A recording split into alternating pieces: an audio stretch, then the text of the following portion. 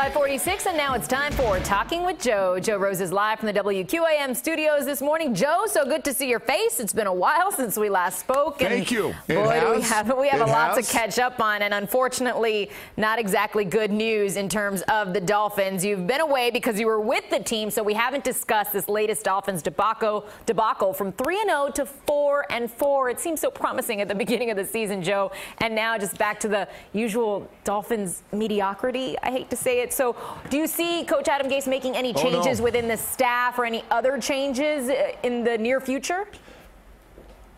Well, in the near future is an interesting one, Lauren, because it's one thing to be 4-4. It's another the way they played, especially the last three games defensively. 200 yards per game on the ground they're giving up, giving up 34 points a game.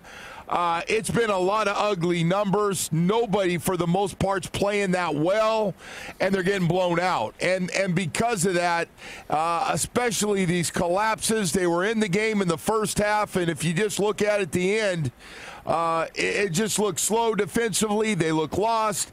So it's something to watch. I think this is a big week for some of the coaches on the defensive side of the ball.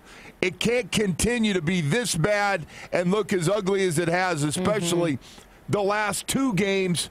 So I am really curious to see. I know they tried on their few extra days to put it all back together, but you got to get competitive. You just can't get blown out the way they have. The Detroit game at home was ugly, and going to play the Texans got uglier on national TV. So bad couple of weeks, especially for the Dolphin defense. All right, Joe, and today, trade deadline day. Do you see the Dolphins making any moves at this point as far as a trade is concerned?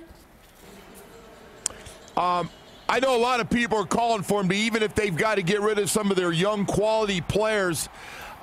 I don't think they're going to do anything, and if they do, it won't be anything big. They do need another defensive tackle.